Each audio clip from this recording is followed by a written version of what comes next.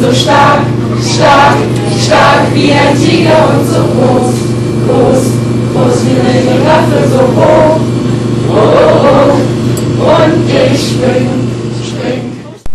For 28 years, the Mexico High School has welcomed exchange students from Schnevordingen, Germany, through the German-American Partnership Program. This year, 20 students have come to Mexico. The German-American Partnership Program is basically a branch of the Goethe Institute, which is funded by the State Department on our end of things, and on the German end of things it's funded by the German government, Bundesrat, Bundestag, a bunch of other different organizations, and they take two sister schools, one on the German side, one on the American side.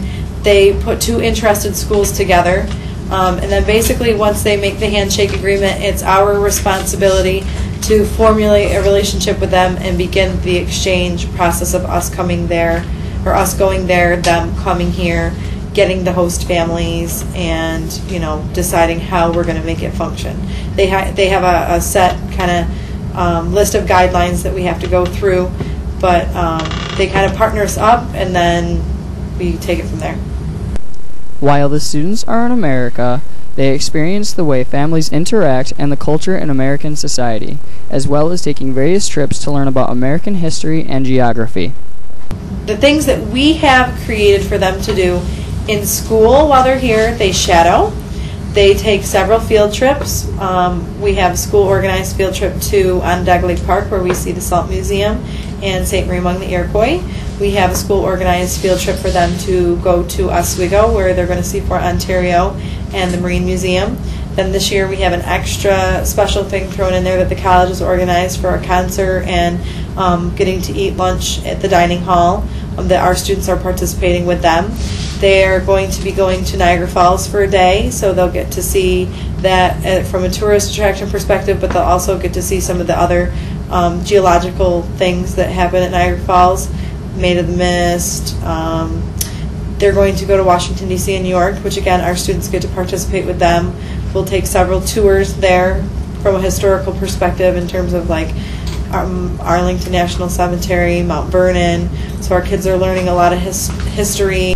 While students are here, they experience the life of an American student as opposed to the life of a German student. The rules that they have there are, I think, a lot less stringent in terms of their school rules. They're not allowed, or they're allowed to kind of get up and go to the bathroom, and they can come and go from school as they kind of please.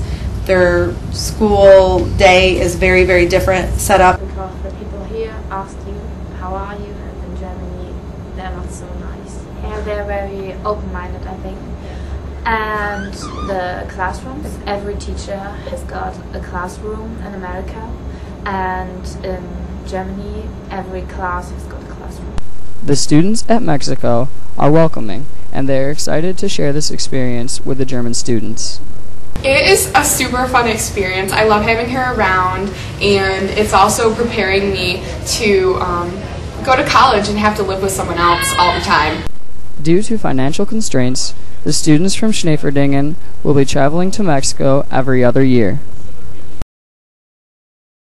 In 2011, and we have an every other year program for us to go there, and this year we've instituted an every other year program with them to come here as well, which is something new. And part of that is really economics because of the financial crisis. It's become extremely unaffordable for our kids to be traveling every single year and for us to be hosting them every single year. For Eye on the Tigers, this is Eamon Lacey.